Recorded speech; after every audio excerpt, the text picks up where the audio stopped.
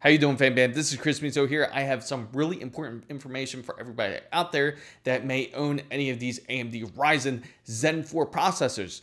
Regardless if it's a AMD Ryzen 7950X or AMD Ryzen 7800X3D or AMD's Ryzen 7900 without the X, you may be in danger because there is an issue that is going on with their processors. You may cause problems like this and this. And you're probably wondering exactly what is causing this issue. Because before we actually fix the problem, it's really important for everybody out there to know exactly what is the cause of the problem. At first, this was brought up on Reddit. Yes, Reddit. Who doesn't love Reddit? Because you can let all your feelings out there into the public and let them know exactly what's going on, and it becomes a controversial issue.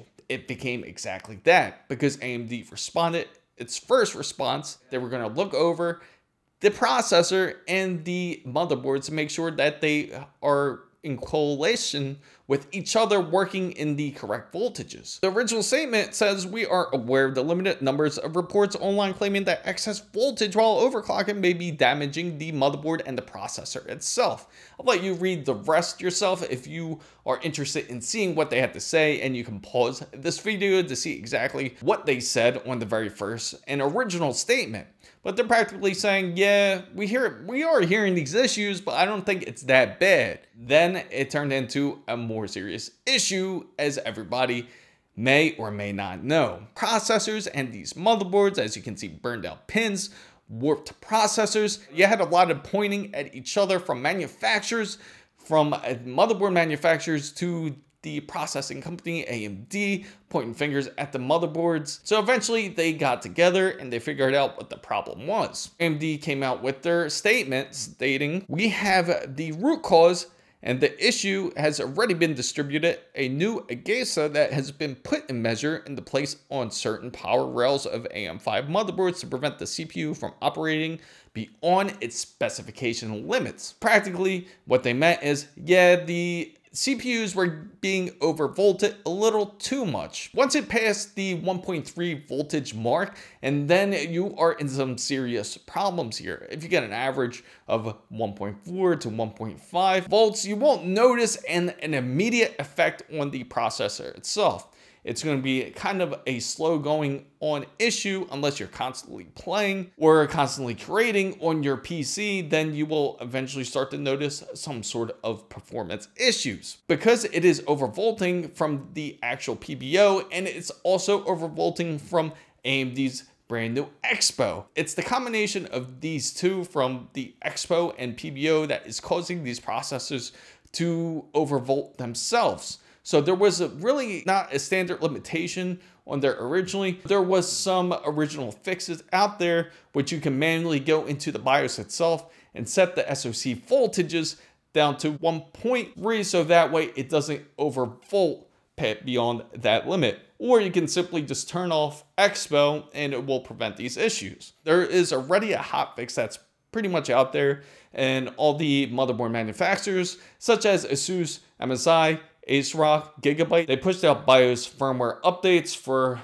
most motherboards out there, whether it's an X670 or a B650. Any of these motherboards that you have, there is a BIOS update out there, and I'll show you exactly how you can update your BIOS. But the example that I will show you is through ASUS's example, so that way you can make sure that it's working properly. Also, how would you know if your processor is overvolting, and how can you really prevent this issue? And it's really simple.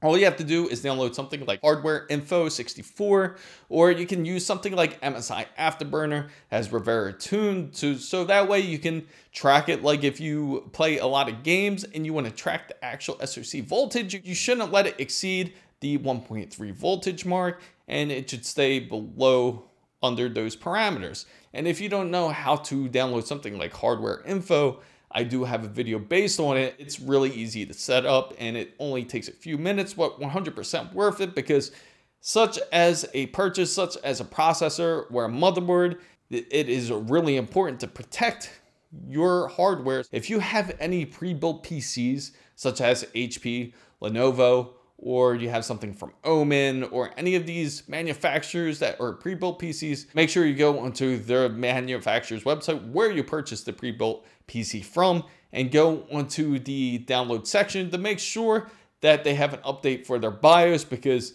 so that way you can prevent issues with your processor. Another sure tell sign, if you have some type of temperature monitoring when it comes to your processor, for example, 7950X3D's maximum operating temperature is 95 degrees Celsius. It's going to vary between processors because that's at 170 watts, and you compare it to something like a 7950X3D, it only takes up to 120 watts. The maximum operating temperature for that processor is up to 89 degrees Celsius. If you start to see it exceed those markers, then it's a very good possibility that your processor is already overvolting. Another thing is you may not have to worry about it if you do not use the actual Expo overclocking settings, or if you are using PBO on your AMD processor, because if you're not using either one of them, then more than likely you're probably not going to run into the issue. Let's go into it and I'll show you exactly how to update your BIOS and show you what to look at. Make sure to have your flash drive plugged in and erase any extra BIOS information that you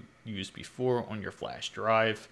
And you're going to want to go into your manufacturer's motherboard's website, and you're going to go look for the newest update, which is this ROG Crosshair X670E update, the 1401, which is a beta, but that's okay. And once it's downloaded, you're going to extract it into your USB drive. Once you extract it into your USB drive, make sure you rename it just in case, even though it may not be necessary. It's just a good idea or a good measure to do so anyway. So after you rename it, just simply click enter, and then you're going to go down to the Windows button to restart your PC. Once you restart your PC, hit F2 frantically until the BIOS pops up, and then discard any previous values. Just go into the tools section, go to ASUS Easy Flash 3 utility, and go to the USB where you see the renamed BIOS. It'll let you know which version it is, double check it, make sure it is the right one. As you see, it's the 1401. It will update now. Now, on this video, it's going to seem like the BIOS updates really quickly, but don't worry if it takes a lot longer than it looks, because it takes like a good 15 minutes for the update. And also don't freak out when your BIOS resets, because it is perfectly normal. Just don't touch anything and let the BIOS update itself. Just press keys when you are prompted. Once you get back to the default BIOS, you can set your AI overclock tuner to what you usually have it. If you had Expo 1, you could put it in. Expo 2, you could put it in. You could put PBO back on. But if you just want to play it safe, just to make sure that your AMD processor is working correctly, you could also leave them off. So fam guys, I hope you found this content very useful. If you did, make sure to give it a thumbs up. If you know anybody else who has an AMD Ryzen 7000 series processor or chipset, make sure you share this video with them so that way they don't end up burning out their PC. And also, if not part of the big wonderful fan band, make sure you go down and hit the subscribe button for more, and don't forget to hit the notification bell for all the newest updates. Make sure you follow my Twitter handle right here, as it is the same as my TikTok and IG as well. So fam guys, what are your thoughts about how AMD dealt with the situation, or how these motherboard manufacturers dealt with the situation? Let me know in the comments down below. Thank you guys so much for watching. This is Chris Mizo signing out.